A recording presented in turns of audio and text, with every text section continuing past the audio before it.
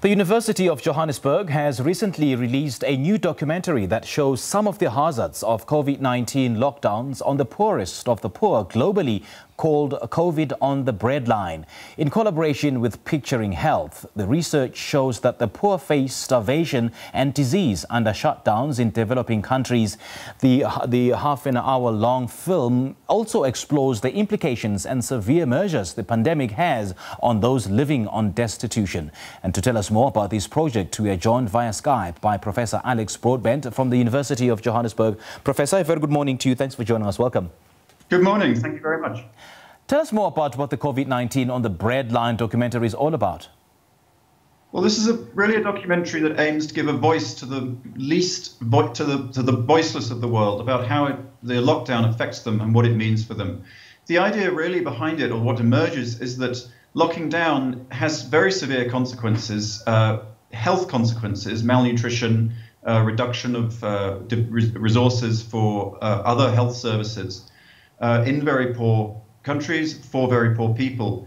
And this makes it less obvious that it's the right thing to do in those settings. You compare it to a place like Europe, nobody's going to starve to death in most European countries as a result of a cessation of economic activity. In much of Africa, it's quite possible that they will.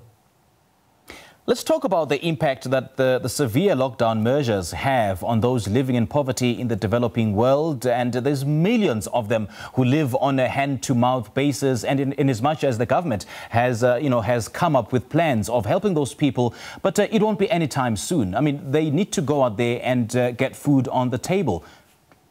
Yeah, this realization is growing. I think when I first wrote a piece about this, it was actually just before we went into lockdown. And at that stage, it somehow wasn't being discussed. I think increasingly around the world, particularly in developing regions, we're seeing that the economy is not just something that the rich profit by, it's something that the poor actually live on. If you're working hand to mouth, if you're one of the 90% of the African workforce that is in casual sector, in the informal sector, with no benefits, nothing to fall back on, and with a large number of dependents, it's not clear that you can stop working. And many people see the other threats to their life as far more serious than COVID-19, and probably correctly if you consider the median age on this continent is 18. I mean, 1.5 million under fives have died already so far this year, out of the 5 million that die annually from pneumonia, which is also the COVID-19 killer in many cases, malaria, and childbirth. So it's not at all clear that COVID-19 poses the same threat here. And it's not at all clear that we can do the same thing as has happened in other places. And that's the concern really that we have, that perspective wasn't covered in the World Health Organization's guidelines and simply wasn't thought through.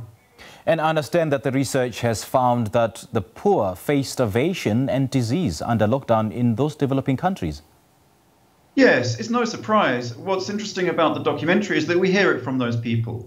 It's striking how this has been a very top-down narrative. It's dominated by scientific communities in the West, although not all of them. I mean, Sweden is an interesting exception there, and they have a very strong epidemiological community. It's dominated by the risk profile in the West, where 20% of people in Europe are over 65, compared to 3% in Africa. And although people under that age can get serious COVID-19, it's very clear that there is a very, very strong increase in risk above that. And it's context where really the only infectious disease in Europe that's threatened anybody seriously for a long time is COVID-19. That's just not true here. We have malaria, we have outbreaks of all kinds of diseases. People die of sepsis every year.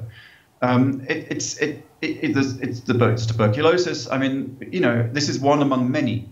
And what seems to be happening is that we are shifting the death toll, the mortality burden from older, wealthier people in more developed regions, which is mostly where they're found, to younger people in developing regions, specifically to children who are particularly at risk of malnutrition and of the diseases that come with that, and are very unlikely, based on all the evidence we have, to develop serious complications of COVID-19. Professor, the research for this project was led by yourself and Tom Gibb from Picturing Health. Now, take us through the process of gathering information and the facts for this documentary. Well, obviously, it wasn't possible to go anywhere.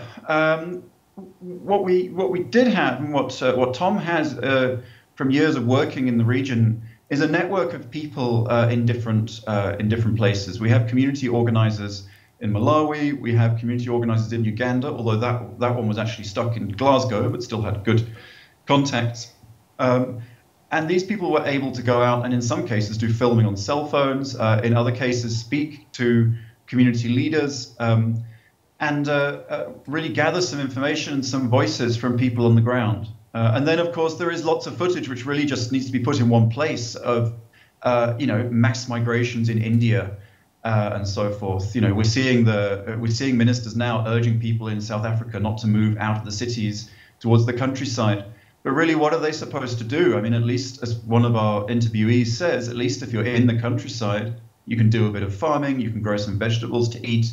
That's just not a reality in Soweto or Alexandra. So it's not surprising people move to the countryside, and that's the last thing you want. Now, Professor, do you feel that this study or this documentary has been somewhat compromised with regards to the content and the quality because of the mobility constraints, the fact that you were not allowed to go anywhere? Do you feel that some points or some information has been left out as a result of this?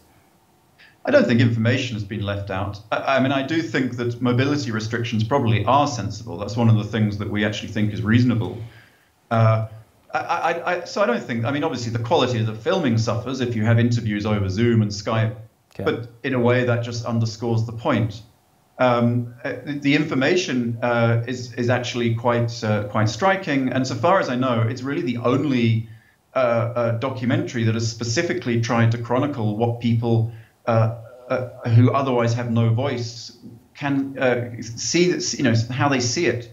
People who are not members of what you might call the communicating classes, who aren't on Twitter, who don't have data. Right. So I'm actually quite pleased that we've at least managed to do some of that.